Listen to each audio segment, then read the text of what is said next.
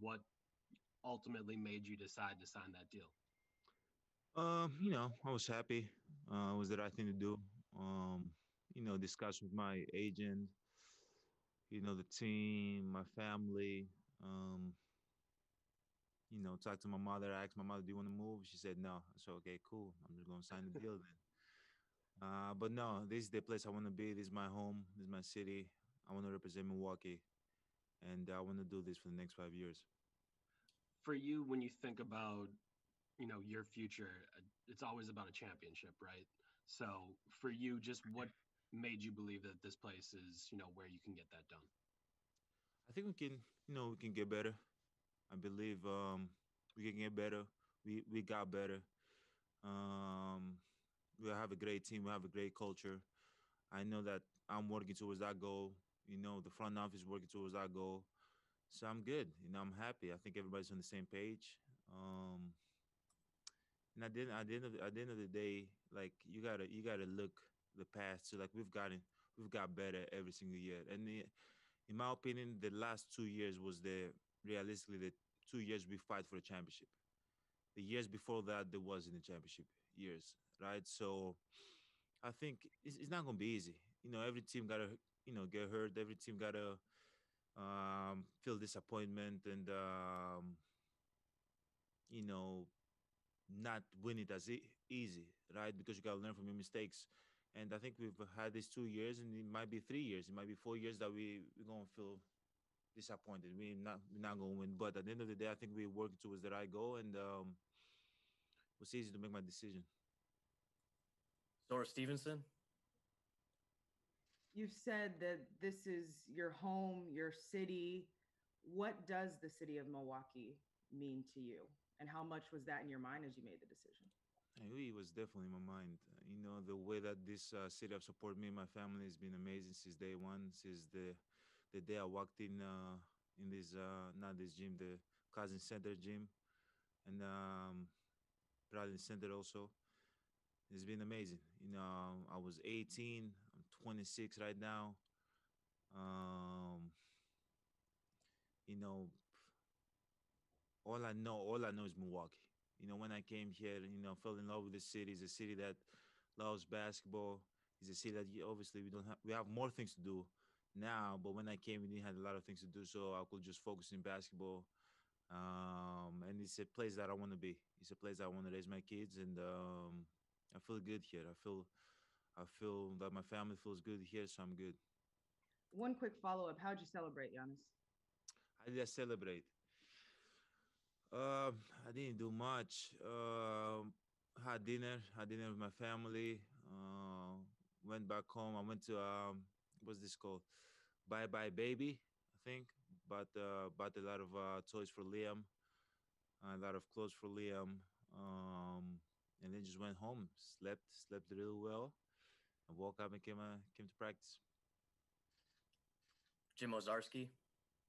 Giannis, last time we talked to you about this, you had said it was out of your hands and you were letting your agents and John Horst kind of talk about it. So when did it reach your hands?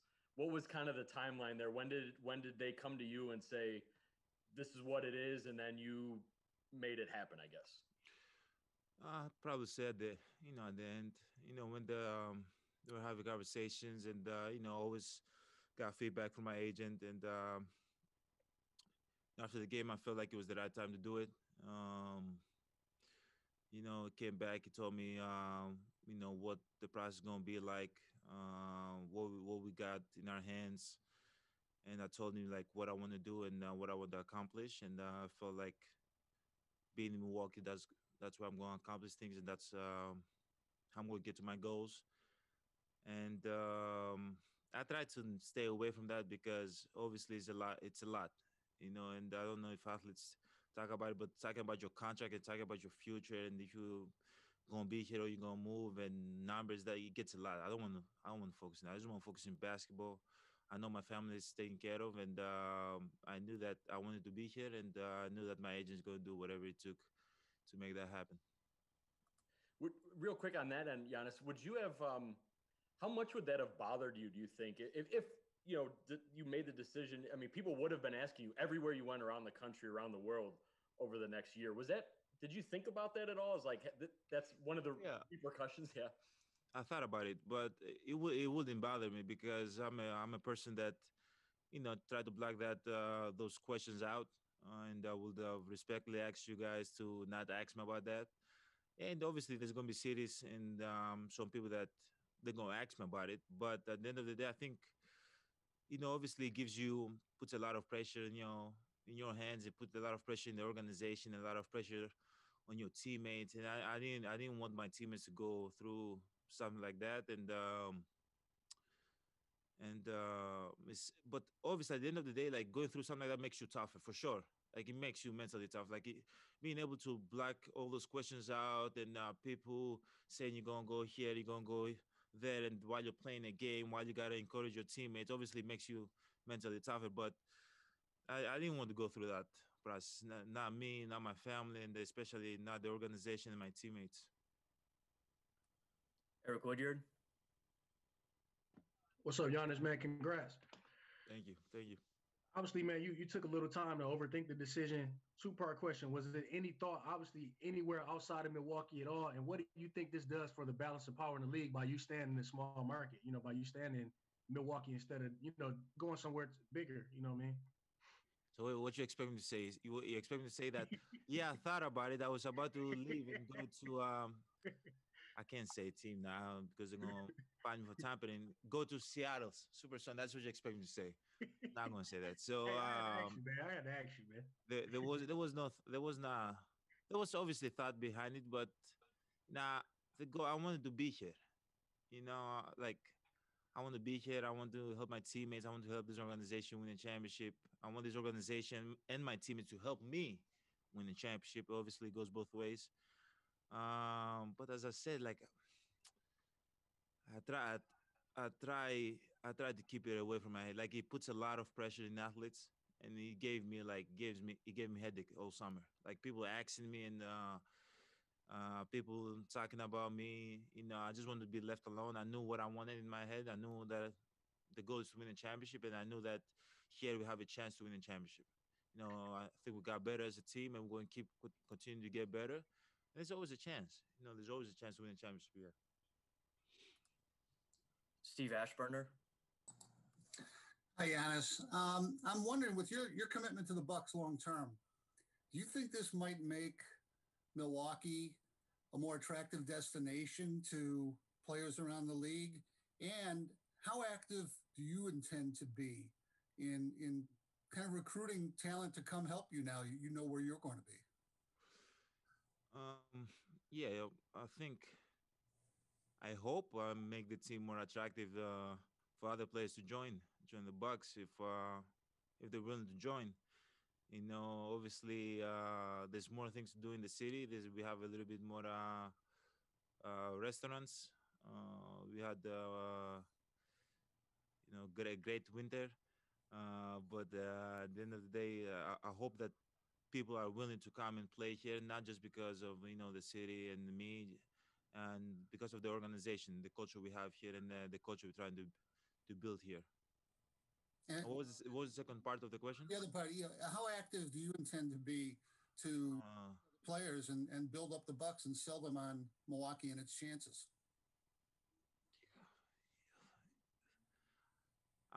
As an athlete, I just try to focus in what I can do on the court, and I know they're going to do the best job, and I trust them. They've done an unbelievable job in this past 2 years, and I know they're going to keep up the good work. No, I'm not trying to be active. Like that's something that I don't want to do because that involves a lot of people's life and my teammates' lives, and I try to stay away from that. Thanks. Lori Nickel. Giannis, this will be a part of your legacy now. Two-time MVP, hard worker, and the guy who was loyal. My first part of the question is, how important is that to you? Just that factor. It's really important. It's really important. At the end of the day, that's what stays. I believe in that, and I'm a man of my words. And this is big.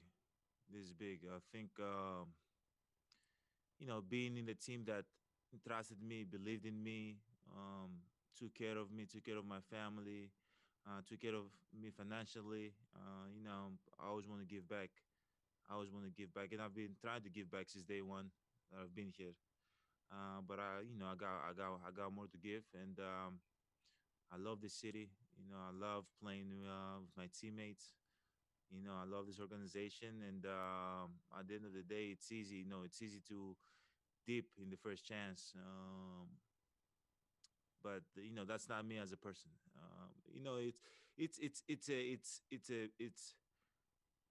It's tough because at the end of the day, like nowhere you go or nowhere you are guarantee you to win a championship, right? So, but at the end of the day, I know who I am. I know that I'm a man of my words, and I know it might take me 10 years, or I might never win a championship, or whatever the case might be, or I might win five, whatever the case might be. But I know who I am, and I know what I believe, and I know that I stuck when to the people, next to the people that believed in me. Last week, it was interesting. You said that you trusted your agent, but you also trusted GM John Horst. I just wondered what your rapport was like with him, your relationship with him leading up to this and then through this process. Thank you. My relationship with John Horst has been unbelievable. Before he was a GM, we had a great relationship. We used to go to grab lunch together. We used to talk a lot together. We used to play basketball together. He played basketball with my brothers every single night. Like, I love this guy, and he's been unbelievable. In 3 years, he's done a great job, and for sure he's a big part that I want to be here and keep doing this with him. Malika Andrews. Giannis, when you think back to when you were in Greece and peddling trinkets with your brothers, what do you think that kid, that person would have said about this sort of generational wealth that you've just signed for and now are able to provide not only for Liam, but Liam's kids and Liam's kids' kids? Obviously, my 12-year-old self probably tell myself now that I'm extremely proud, of myself and what I've accomplished in 7 years. You gotta keep working hard, keep your head, stay humble, keep your head down, and stay on course, focus on the goal. But I'm extremely proud. Like, I would never I could never imagine that I'm gonna be in a position like this, and being able to take care of my kids, my grandkids, my brother's kids, my brother's grandkids. If I'm really smart. I'm extremely blessed. I cannot take this for granted. I'm going to keep having fun, and hope my grandkids build a freaking statue for me. I hope they do that shit. Oh man, yeah. Stephen Watson. Hey, Giannis, congratulations, man. Thank you. Building off of Malika's question there, I noticed yesterday when you were signing your supermax extension, you were wearing a necklace around your neck with a photo of your dad. And I just wanted to know what you think he would think of all of this and how proud he would be. He will be extremely proud, and he's dancing right now. I know he's dancing right now. He's extremely happy for what we've accomplished, and he's extremely proud of us and who we are as human beings. Yeah, he will be dancing. He will dance for sure. And obviously, I will want him to be here, but he's always around me with his spirit. But for sure, he will be very proud of what we've accomplished, me and my brothers, for sure. Cassidy Hubbarth.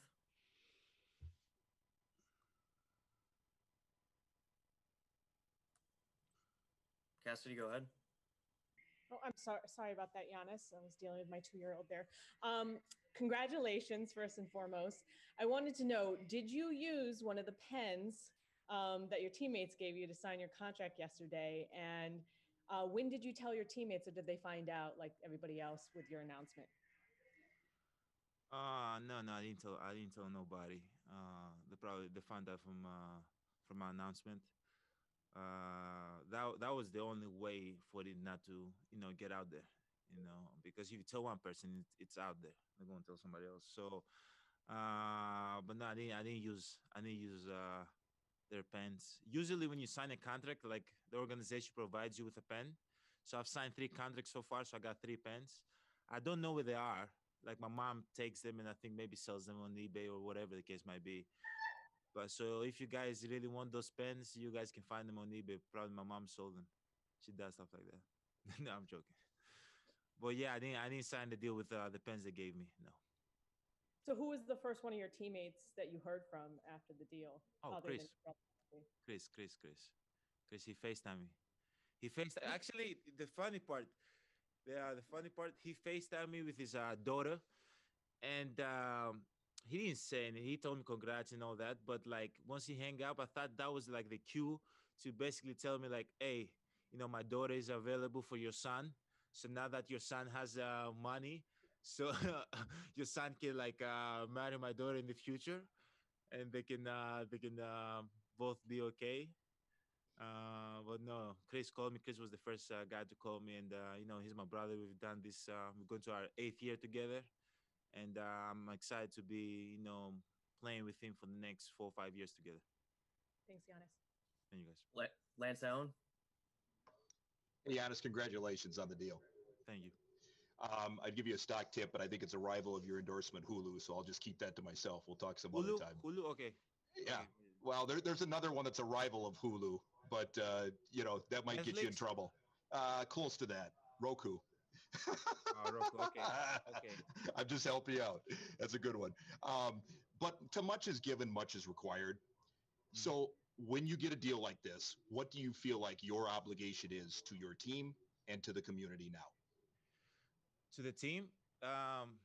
So let me talk about what my teammates think that I like my obligation is. They want me to probably buy them watches, stuff like that. So, but that's not happening. If we win, yeah, of course. But no, yeah. Try to give back as much as possible. Being smart. Obviously, I don't.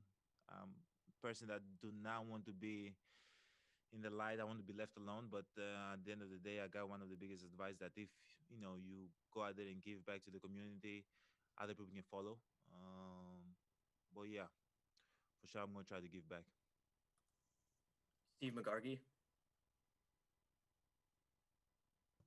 Congratulations. I was just wondering what impact the offseason moves that the Bucks made, everything they did after the season, what impact that had on your decision, if you were always kind of leaning in this direction, or if that made a difference, what they did. No, I was always leaning to this direction. I just want the team to be improved and be better, and the team is better. The guys we have, they're great players, ready to compete, ready to defeat our culture, great human being, and but I wanted to be here. I wanted to be here. I knew I wanted to be here, and I'm here. Andrew Wagner. Kind of building on that, Giannis, I'm curious, first of all, I'm sure you heard from a lot of people, both in the league and friends or whatever. Did you talk to Christian Yelich at all as you were thinking about this? Because he was kind of in the same position. He signed a long-term deal in the state of Milwaukee. Just wondering if you guys spoke at all during this. No, we didn't speak at all. But even if we did, I wouldn't tell you. Okay. No, the reason I ask is, you haven't been in Milwaukee long enough to know it, but Yeah. a lot of people that grew up here rooting for the teams, they were used to seeing great players, star players come up in Milwaukee, leave to go elsewhere.